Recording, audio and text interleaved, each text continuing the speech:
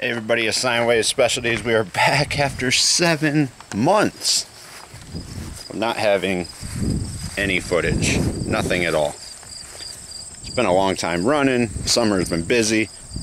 Got new vehicle. Got all kinds of shit. Actually, here you go. There you go. The new work vehicle. Yup. They are 20-inch. Make no mistake, they were made, not bought. 87,000 miles and it's an 03. No rust, not even on the exhaust welds. That's the ridiculous about it. And it's already a mess. And this little guy, we are replacing these today. Hopefully it's not too terrible. Datsun 16 little truck. Looks like we're gonna have to sit here and do some work. It is Sunday. This is what we do for fun. I mean, hell, might as well call it a shitbox rescue. What we gotta do is we gotta get these split in half, get all of this out of there, which shouldn't be too bad. Put it back together, weld it, call her goo. Well, let's get started. Oh man, look at this, folks. We found the specs. Oh, get in there, camera.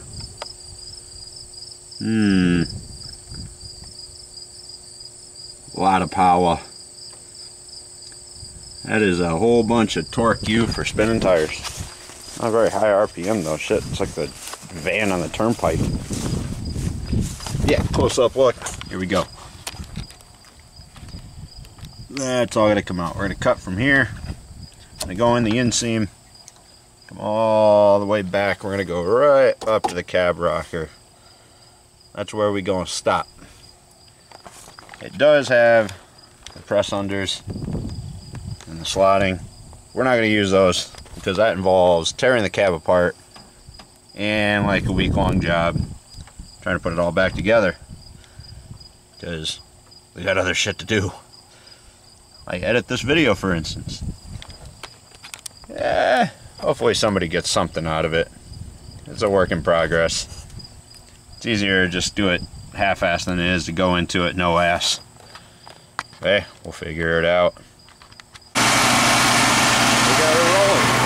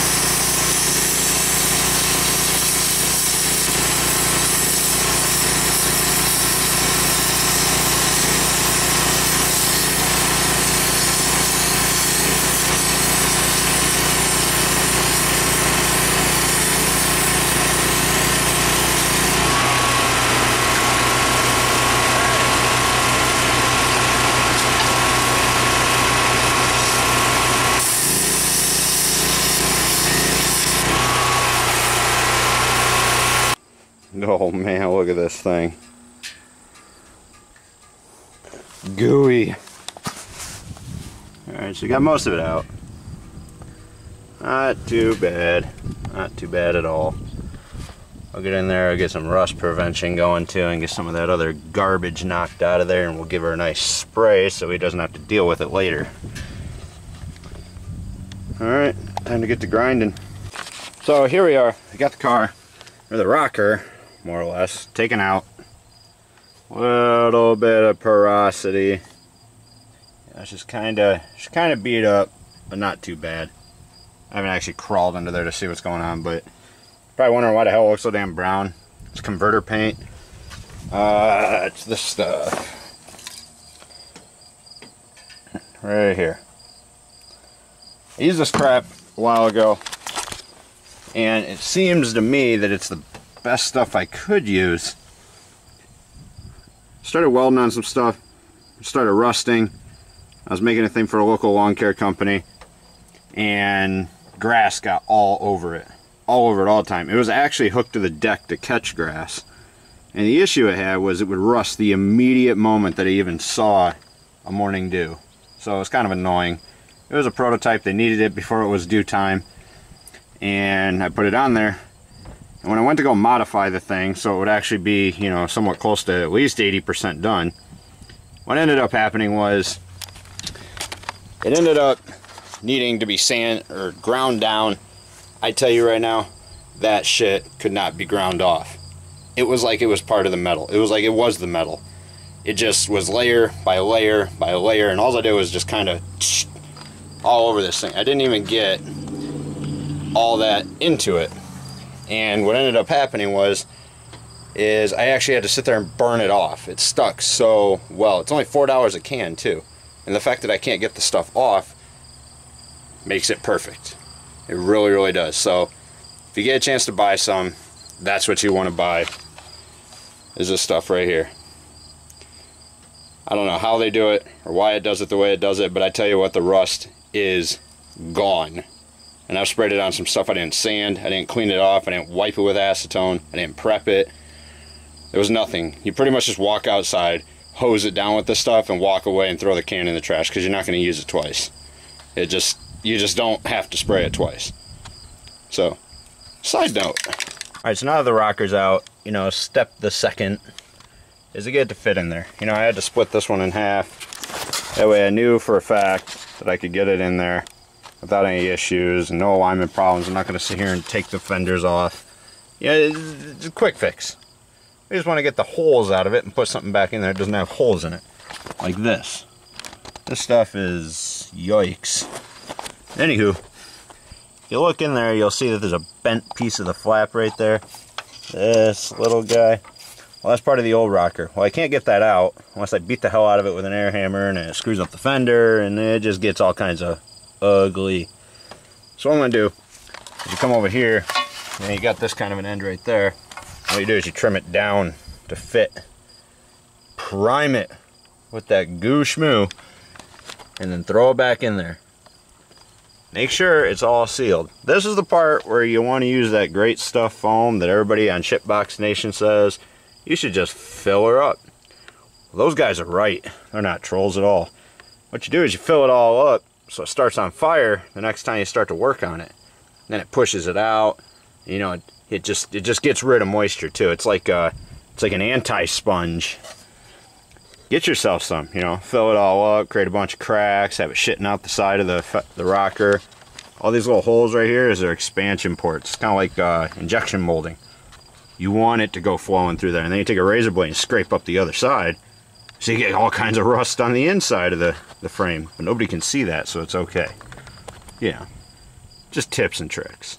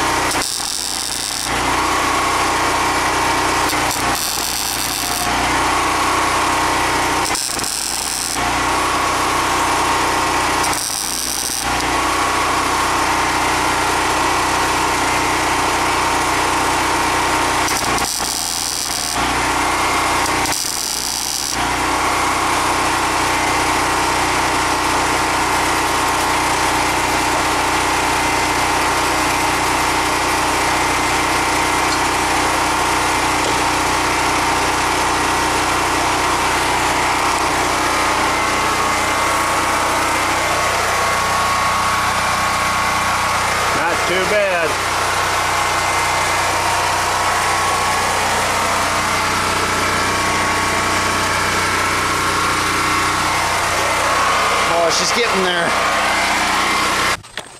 So alright, so we got the OE panels out. We got the new ones spotted in. Got some of that primer on there. Honestly, I think this side is done. Some of you are probably going to sit there and say, why'd you take it right there? You're not there. Why'd you cut it in half? You're going to make another seam. Why isn't it tacked on the bottom where the pinch weld is? Well, that's because he's going to do the cab. Because the cab, well, I mean, he didn't turn the bilge pump on when it started to rain, so it kind of, So what I did was I made it easy for him to do whatever he needs to do as far as body work goes. Yes. The door closes. Everything's nice and straight. It's all evened up along the edge. So now he knows he has the panel in there. Everything fits. It's all pounded back into place. Now he can do what he needs to do. Oh, now we gotta do the other side. Time to move the shop. Yeah.